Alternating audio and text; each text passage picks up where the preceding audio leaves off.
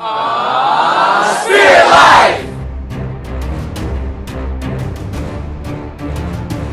This summer, or fall, be prepared for the terror of piles of clothes and unmanned vehicles as one film portrays the worst thing to ever happen to planet Earth. Armageddon, I mean 2012, the day after tomorrow, the day the Earth stood still, the happening? Left Behind Again 2. Starring Nicolas Cage, Cat, Baby, Body. This is Bruce on SpiritLife, and I'm here to answer one question. Is there really a rapture? Well, the word rapture is from a Latin word that means to be caught up, and it's not exactly found in the Bible. But neither is the word Trinity, which is very much a biblical concept.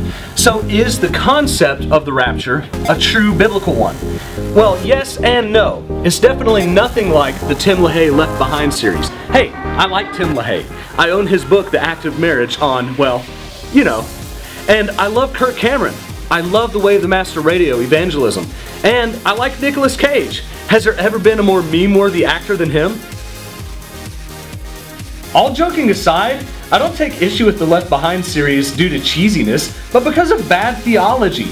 They portray something called the Pre-tribulation Rapture, which is a doctrine that says that before the tribulation hits the earth, every Christian will suddenly disappear, leaving behind a pile of clothes, even if you were already naked. Okay, well, maybe not that part, but seriously, if piles of clothes are the sign of the rapture, my wife is going to be freaking out like every day. The modern-day Left Behind rapture belief was invented back in the 1830s by Margaret MacDonald, who had crazy unbiblical visions of a second and third return of Jesus. It was adopted and preached by John Darby and popularized by the Scofield Reference Bible, which presented this two-part second coming in the footnotes. I can see all the pre-trib fanboys already writing angry responses to this, saying the disciples themselves, or Paul, or some early church father or somebody actually believed that nonsense. But you know what? You're wrong. I used to believe the pre-tribulation rapture just kind of by default, until I actually read Matthew 24. I don't think any neutral person looking at the Bible for the first time would arrive at some secret two-part rapture where Christians disappear. It's just not in the Bible. I think today, if every Christian disappeared, some people would not even notice. Others might call it an alien abduction or something, but very, very few would come to the conclusion, oh my gosh, this must be that Left Behind scenario all my friends kept trying to warn me about. Let's see what the Bible actually says about Matthew 24 and the rapture. Matthew 24:21. For then there will be great tribulation, such as has not been since the beginning of the world until this time, no, nor ever shall be. And unless those days were shortened, no flesh would be saved. But for the elect's sake, those days will be shortened. Why would Jesus talk about the elect if we're not going to be here for the tribulation?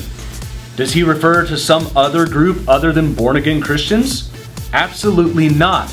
The same word elect is the one used in verse 31 to mean those getting raptured. It's Christians. And that's through the entire New Testament, like so.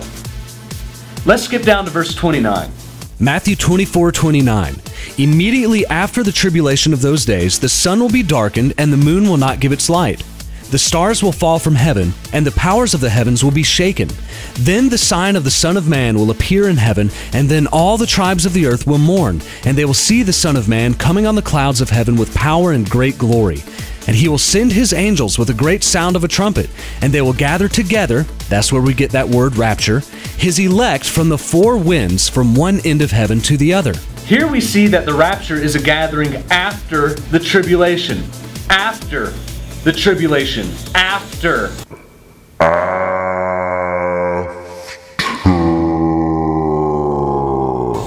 I could probably end the video right here because it's after the tribulation, but I've got a lot of great jokes I still want to put in the rest of the video. Besides, I also want to point out that in this passage, it says that every tribe will see Jesus. In fact, in Revelation it says every eye will see Jesus. He's coming on the great clouds of glory with all the angels, with a loud trumpet blast. the voice of an archangel. Jesus himself is going to shout. Nobody's going to miss that. Let's look at Matthew 24:27. For as the lightning comes from the east and flashes to the west, so also will the coming of the Son of Man be. For wherever the carcass is, there the vultures will be gathered together. His returning is going to be as obvious as lightning that fills the whole sky. It doesn't say as quick as lightning Jesus comes back, or in a flash everybody disappears. When it says that where the vultures are, there the dead body is, that's kind of like saying where there's smoke, there's fire. In other words, it's going to be obvious. You can tell when a bunch of vultures are circling around, there's a dead body. Jesus' return will be obvious. However, there's a misreading of 1 Thessalonians that makes some Christians think that Jesus will return like a sneaky ninja to steal away his people. Let's look at 1 Thessalonians 5. For you yourselves know perfectly that the day of the Lord so comes as a thief in the night.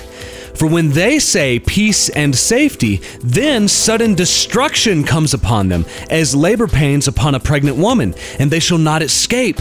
But you, brethren, are not in darkness, so that this day should overtake you as a thief. The analogy to the thief is not about how swiftly and quietly Jesus might return. It's about how detrimental his return is going to be for those that are caught off guard. In fact, Jesus is going to surprise and catch off guard those people that are waiting to be magically whisked away. Jesus himself said, if somebody knew when the thief was going to arrive, they would guard their house and not allow it to be broken into. So Jesus' return is like a thief for those who are unprepared, because it's going to be detrimental to them. So what about the two people in the field? One is left and one is taken. What's that all about? Let's look. Matthew 24:37. But as the days of Noah were, so also will the coming of the Son of Man be. For as in the days before the flood, they were eating and drinking, marrying and giving in marriage, until the day that Noah entered the ark, and did not know until the flood came and took them all away. So also will the coming of the Son of Man be. Then 2 men will be in the field, one will be taken and the other left. 2 women will be grinding at the mill, one will be taken and the other left. The people in Noah's day didn't realize the impending danger, and they were taken, killed by the flood. Similarly, when Jesus returns, some people are going to be taken by surprise, taken or killed, and others will remain alive. Even if you think that this still applies to the rapture, it says nothing about Christians disappearing all of a sudden before the tribulation begins. Remember this? Let's briefly look at 2 more eschatological passages. 1 Thessalonians 4:14 through 17. For if we believe that Jesus died and rose again, even so God will bring with him those who sleep in Jesus. For this we say to you by the word of the Lord, that we who are alive and remain until the coming of the Lord will by no means precede those who are asleep. For the Lord himself will descend from heaven with a shout, with the voice of an archangel, and with the trumpet of God. And the dead in Christ will rise first. Then we who are alive and remain shall be caught up together with them in the clouds to meet the Lord in the air. And thus we shall always be with the Lord. Here we see that when Jesus returns, he'll bring back to earth the souls of those believers who already died. This is the resurrection of the dead, where everyone in heaven comes back to life. The rapture can't happen until after that. There's only one return of the Lord, and it's simultaneous with all the dead saints coming back and getting glorified. Jesus will return the same way he exited, by flying through the air.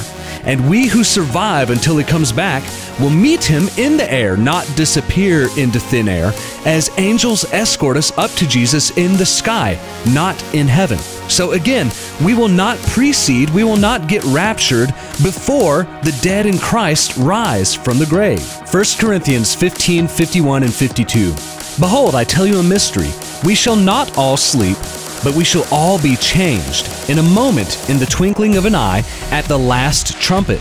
For the trumpet will sound, and the dead will be raised incorruptible, and we shall be changed. Christians who survive till the end of the tribulation, when Jesus comes back, get to be resurrected at the same time as the believers who have already died. It doesn't say we'll disappear in the twinkling of an eye. it says that we'll be transformed into our heavenly bodies at the twinkling of an eye. Oh, and by the way, the last trumpet referred to here is most likely the seventh trumpet of Revelation, the last trumpet mentioned there, meaning that Christians would go through the seals and the trumpets of the tribulation. I don't think these verses could be any more clear. I've simplified things for the sake of time, but still, you have to understand. God did not appoint us to wrath! That's right, we're not appointed to wrath, but to obtain salvation through our Lord Jesus Christ. This verse doesn't say anything about not suffering. It says that we're not going to have to face the punishment of our sins, which is hell, the ultimate version of God's wrath. Besides, in the book of Revelation, you'll remember that the seventh trumpet, where we get raptured or gathered together, is also when Jesus returns and we get resurrected, so we don't have to stick around for the bowls of wrath. Either way, if you're still clinging to the pre-tribulation rapture doctrine, you have to ask yourself, do you also support this American prosperity gospel that says that God exists to please us rather than we exist to give God glory? The thing is, God does want blessings for us, but it gives Him greater glory and it produces character in us once we suffer. Anyone who wants to live a godly life will suffer persecution. For to you it has been granted on behalf of Christ not only to believe in Him, but also to suffer for His sake. Jesus said, I do not pray that you should take them out of the world, but that you should keep them within the world from the evil one. Hey, are you just proof texting? Yes, I am. But now let's look at the broad overall biblical narrative.